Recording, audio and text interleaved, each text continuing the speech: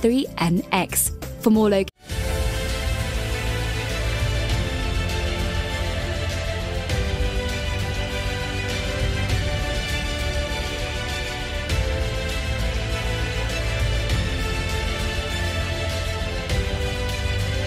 Be inspired on Liberty Radio.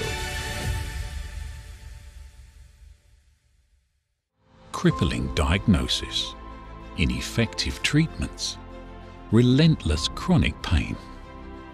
Many have lost their will to live as their quality of life has deteriorated. Joy and laughter have been replaced by groans of pain and suffering, leaving them feeling trapped after exhausting all options.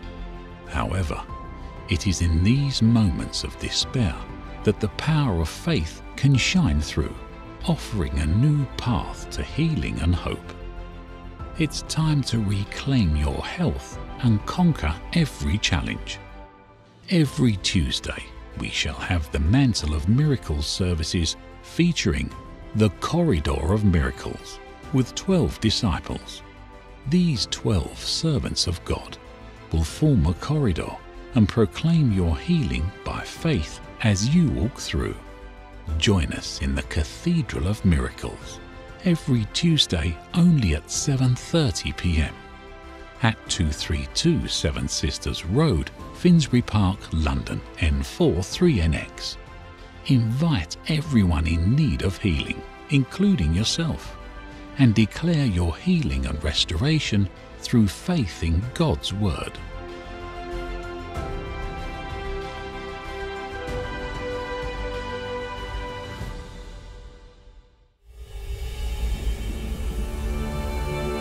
After the world was created, do you know what the first thing was that God did?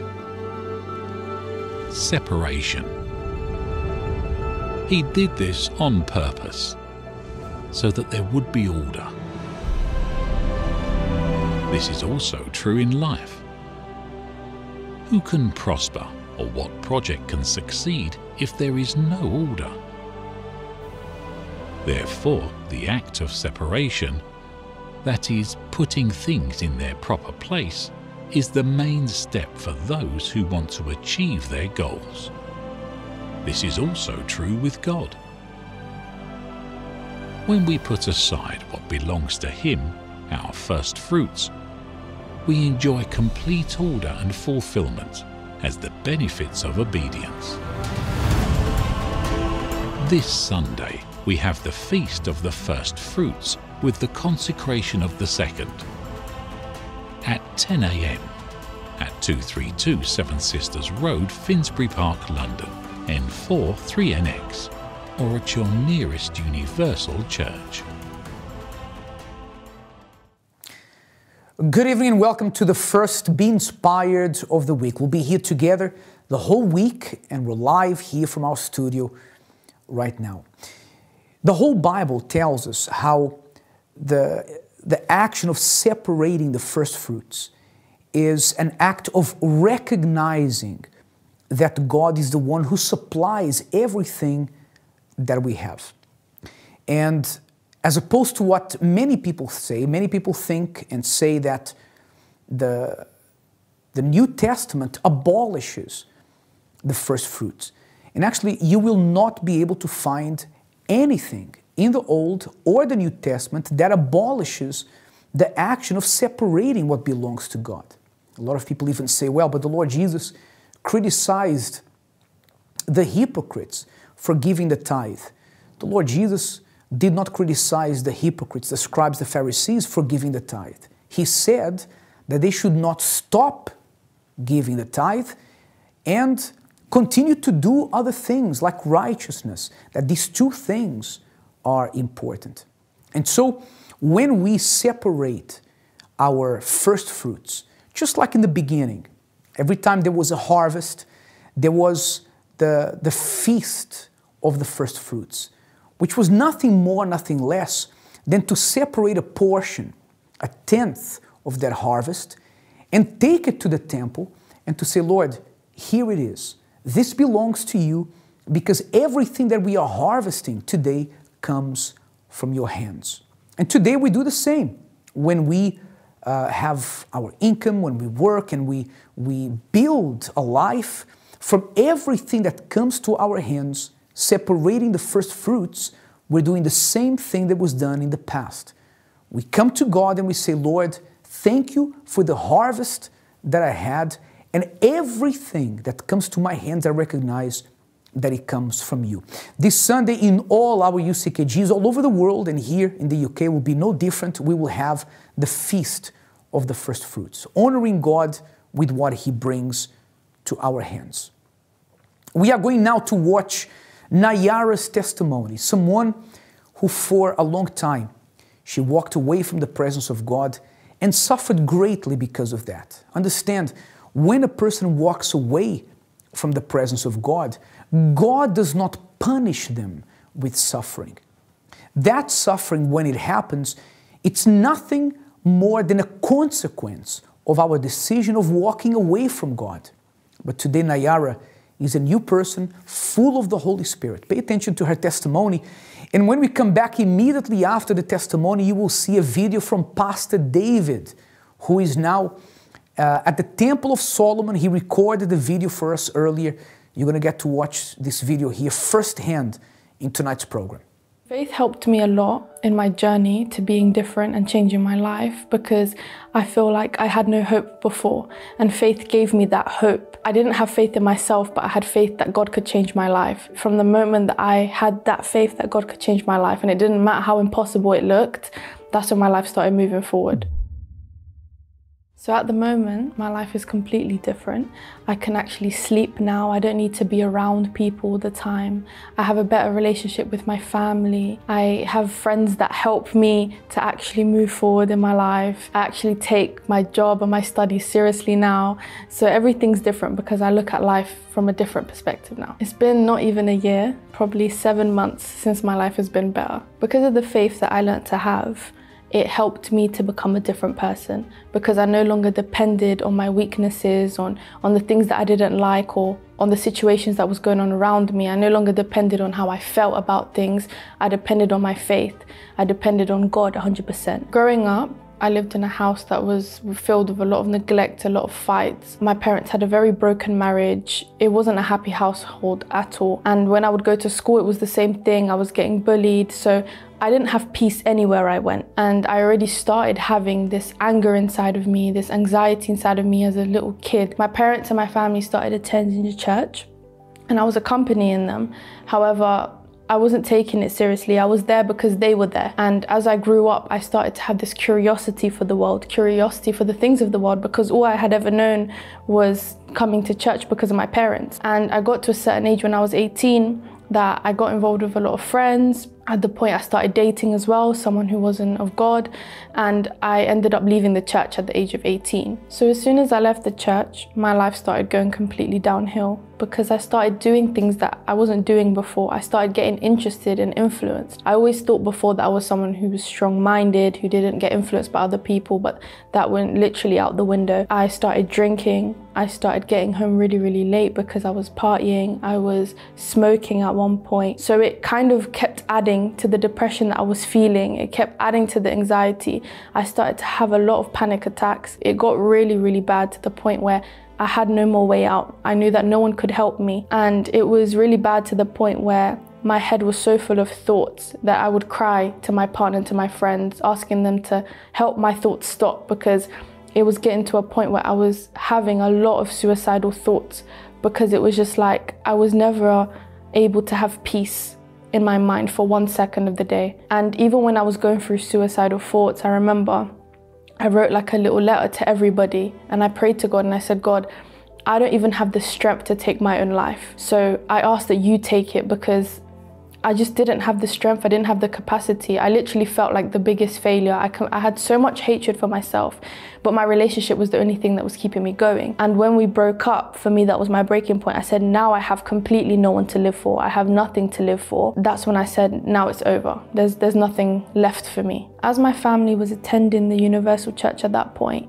I thought this is the only help that I can get. Otherwise, if not even this helps, then I'm gonna have to take my own life. And I went to my mom and I spoke to her. I reached out to my sister, and they were more than willing to help me to start this new journey. And that's when I saw, okay, I'm gonna give this a try, because there's nothing left for me. When I felt judged by everyone outside in the world, and when I first stepped foot in there, everyone was so welcoming, everyone was happy to see me. I feel like now it's like my place where I go to see God, and it's just my second home. It means a lot to me. Being universal is like being a part of the army of God. I never understood before why I went through what I went through, but now I can use my experiences to help people that are feeling the same way. For me, learning to use my faith wasn't an easy thing at all, because I was someone who went a lot by my emotions. I went a lot by how I was feeling. If things were going wrong around me, I was getting really, really stressed. I learned that our heart can be very deceitful, so we can't be based on our emotions or what's going on around us. So for me, it was a process. It had to be step by step, using my faith in little things. Putting it into practice was day to day.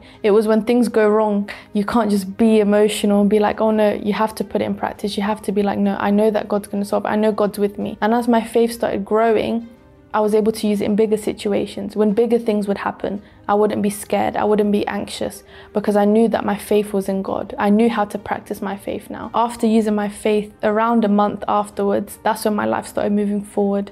That's when I felt stronger, more capable to do things, because I was no longer relying on my capability, I was relying on God's capability. As a universal person now, I participate in CBC with the kids. I feel like it's very important to teach the kids, and now that they're young, so that they don't have to go through the things that we go through as adults. I also participate in the youth group. I go to evangelism. Whenever someone's there and they're in need of something, in need of advice, I'm always ready to be there. Before receiving the Holy Spirit, I feel like I saw people completely differently. I didn't see them as souls. I didn't see them as people who needed help. I saw them as people who were just going through the same thing, or even worse than I was, and I wasn't able to help anyone because I wasn't okay. So after receiving the Holy Spirit, after realizing how much I had changed, how much my life had changed, when I saw them, I saw people who needed help, people who needed to know God like I did, people who needed to learn faith like I did. The way that I see myself now compared to how I used to see myself is completely different, because there was a lot of things inside of me that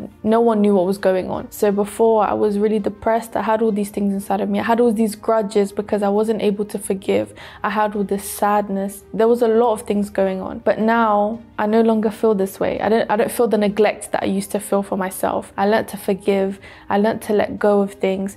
I learned to fully let God heal the wounds that I had, take away these bad roots inside of me. After receiving the Holy Spirit, He made me see that I was His creation. And because I love the Creator, I can now love His creation. I no longer had that hatred. I no longer despised myself.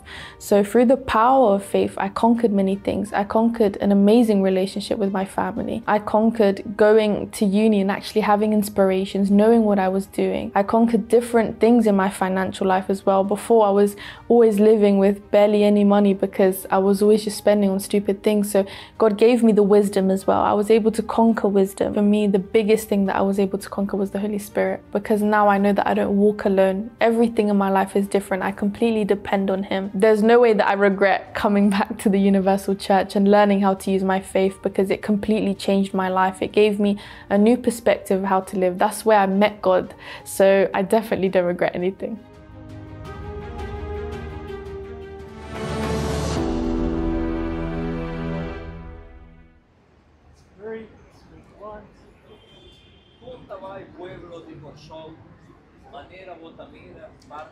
Hello everyone, I'm here in the Temple of Solomon, just in front of the flags, in preparation for the raising of the flag ceremony on Wednesday. And I also have here the requests of all those who sacrificed. I have here the request of United Kingdom, Ireland, Sweden, Norway, and also Malta. And we believe you who sacrifice for the outpouring of the Holy Spirit, this is your time. In fact, it's a promise.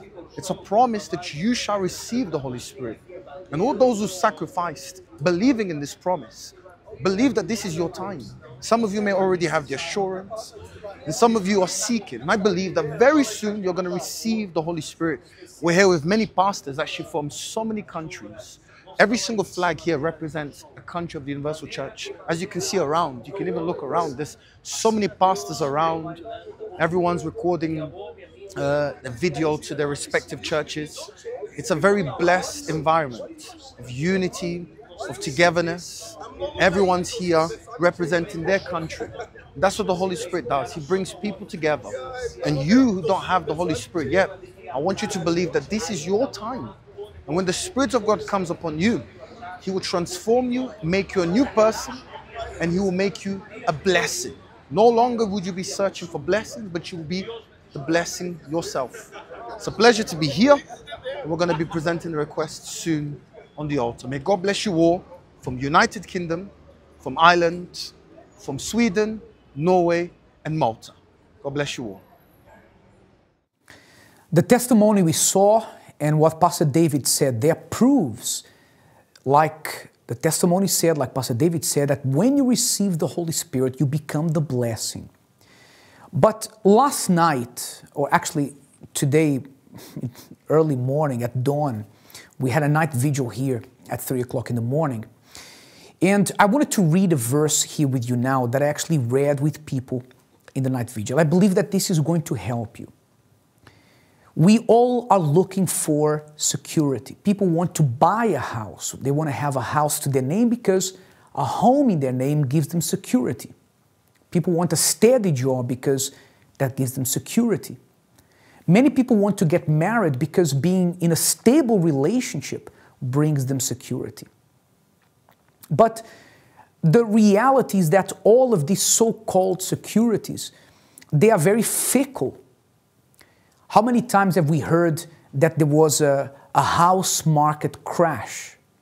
How many times have we heard that maybe you experience being made redundant from your job because that company collapsed? So the things that sometimes are supposed to bring us security, overnight they can be taken away from us like a rug pulled from under our feet. And that helps us to reevaluate what is real security. Look what the Lord Jesus said. Let's read together this verse. He said, "My Father, who has given them," he was talking about his sheep, those who belong to him. "My Father who has given them to me is greater than all, and no one is able to snatch them out of my Father's hand." You know that a sheep is defenseless. A sheep has no way of defending itself other than running, and running very slow, right? So a sheep depends on the shepherd. And the Lord Jesus alluded to this when he said these words. And he said that when people belong to him, no one will ever be able to snatch them out of the Father's hand. And this is true security. Maybe you do your best to secure your marriage. But a marriage doesn't depend only on you. It depends also on the other person who's with you. What if that person does something to destroy what you built? Same goes for your business. Same goes for your house. I remember when I was a pastor in Sweden, the building where we lived, of the flat we rented, went up in flames. And we had to run out of the apartment with nothing but the clothes on our body, not even our wallet. And part of the building went up in flames. The truth is that everything that is security for us can be taken away in an instant. But when a person has the Spirit of God, when they belong to God, the Lord Jesus says that no one can snatch them from the hands of the Father. Snatch them, steal them, take them from the hands of the Father. Pastor Richard, I believe that when a person is baptized with the Holy Spirit, whether that person has a house in their name, is married or not, has the job of their dreams or not, that person is truly secure. On the other hand, when a person has a great home, a great job, a great marriage, many people still feel like at any moment they can lose that. The only security that we can truly have and that we should aim for is the Spirit of God, which means we will never be able to be snatched away from the hands of our God. Yes, Bishop, that's true. Because when someone receives the Holy Spirit, They receive the best protection. I would say the only protection that will really cover them in all the areas of their lives. They receive peace, they receive, direction, they receive wisdom, and they receive the protection wherever they are. Because in nowadays, people, they try to do so many things, to receive protection, to be safe.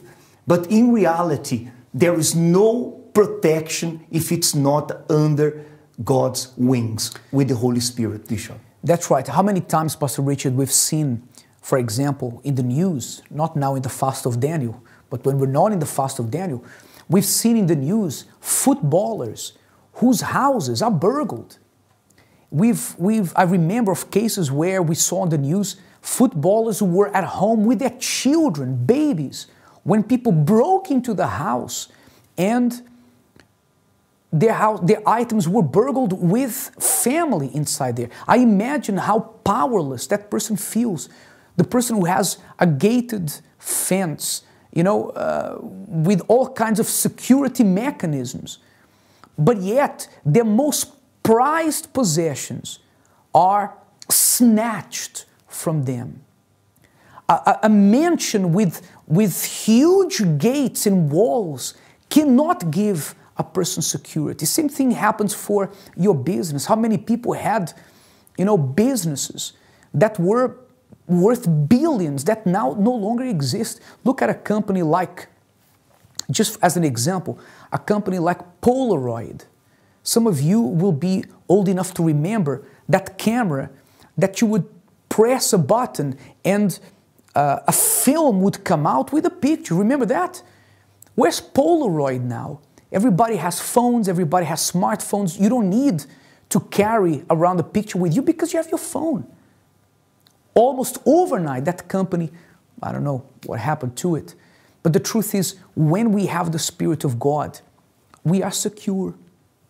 Maybe you are watching me now and you've been made to feel powerless several times in your life when the things that brought you security were quickly stolen from you. But the Lord Jesus promised that if you are in His hands, no one can snatch you from His hands.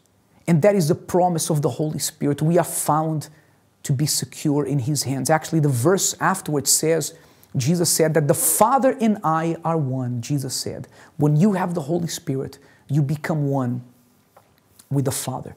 Wednesday now will be the last day of the fast of Daniel. Make sure you attend one of the services, even if you don't usually do it. And then you will see that once you have Him, no one can snatch you from the hands of your God. I want to offer right now a prayer for you, for God to stabilize, we can say, your heart and your mind. Because maybe lately you've been feeling like all the things you've achieved can be stolen from you, snatched from you at a moment's notice. But God can bring security. Let's talk to Him now. Let's talk to God. It's time to pray.